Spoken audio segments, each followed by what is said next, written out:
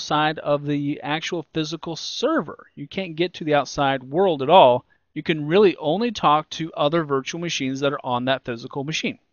All right, so let's go ahead and let's close that out. Just wanted to kind of give you that quick look here. Let's go ahead and let's make a new one. I'm going to click on New and select a virtual machine here. And you know, this wizard is really super nice. It makes creating virtual machines really super fast and really super easy.